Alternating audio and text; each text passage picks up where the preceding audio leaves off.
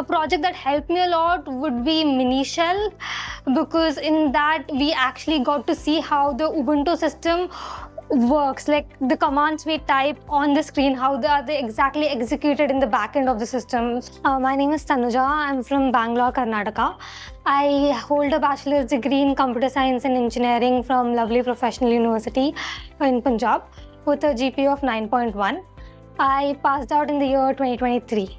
Why did you choose embedded systems and why did you join Emertxe? I actually took a gap year to try for higher education, and due to visa process I couldn't get in, due to which I couldn't apply to companies. My resume was not getting shortlisted, and my friend suggested me this course. He had previously done the course and gotten placed pretty easily, and I chose embedded systems because there was not any developer-based courses out there for CSE students. There's testing role courses, web development courses, but I wanted a C++ developer or a Python developer, and I saw that doing this course or IoT course, which you guys provide, would lead to a placement and development side of the sector. So, what was the hardest part you faced when you started learning this program? I think the basics, because I did not really remember any of the basic electronics which I had studied in my first year. So I had to kind of put in my own efforts, and since everyone in the class understood stuff way better than me because they were from EC background, it was a bit disappointing that I couldn't catch up on the same level, especially in the classes when they were answering the questions. I had no idea what was happening sometimes. So that was a bit difficult. Was there a time you felt like giving up? What kept you motivated? I don't think I ever felt like giving up because I always liked learning new things. So when I couldn't catch up, I just went home, watched YouTube videos, and then I found it very interesting. It was actually pretty fun to even work on the project where we actually saw how hardware and software are connected. So when I actually started doing the project, it got very interesting. So that's how I was motivated. How did Emertxe's course structure help you understand complex topics and projects? I think for me, mainly the difficult part was because I'm from a CSE background, the microcontrollers module. And in that, I think the project started kind of along with the course structure. Like theory classes were kind of focusing on what parts are there in the microcontroller. So it was easier for me to understand. Like we had the board in the class with the theory and the lab session. So practically looking at it and studying along with it helped me a lot. How did projects shape your understanding of embedded systems? Projects mainly help you when bridge the gap between theory and the practical implementation of everything. So a project that helped me a lot would be Mini Shell, because in that we actually got to see how the Ubuntu system works, like the commands we type on the screen, how are they exactly executed in the back end of the system. So that was really interesting. Did assignments and projects influence your interview performance?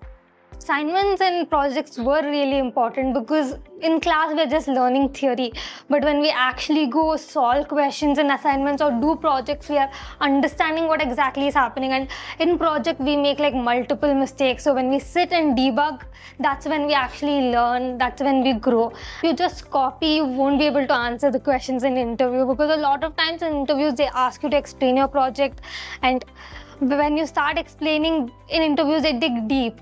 They try to get to the core until a point you're not able to answer the question. So if you've just copied it, you won't be able to get past even the first round. So yeah, assignments help because sometimes we get lazy and we kind of in between give up. But then we have these assignments which we have to complete within the deadline. So at least to complete by the deadline, we force ourselves. When we are studying every day, the main thing about coding is consistency. So when you're coding every day, you're not going to lose your skills. At what point did you start to feel confident that you have become industry ready? Yeah, by the end of it, during mock interviews, I felt like I was pretty confident with how I answered the question and I would be able to crack the interview. What was your reaction when you first heard about getting the Chelsio opportunity? Before all the interviews, I was a bit nervous. No matter how much I had studied, we were not really sure exactly on what concept they might ask the questions, but once the interview started, after 5-10 minutes, it gets pretty comfortable. Any lessons during your course that helped you during your interviews? Maybe trying to be confident with your answers and giving practical example for all the questions they ask, like any questions they ask, instead of just explaining it theoretically, explain how it is implemented in real life or how you have implemented it in one of your projects.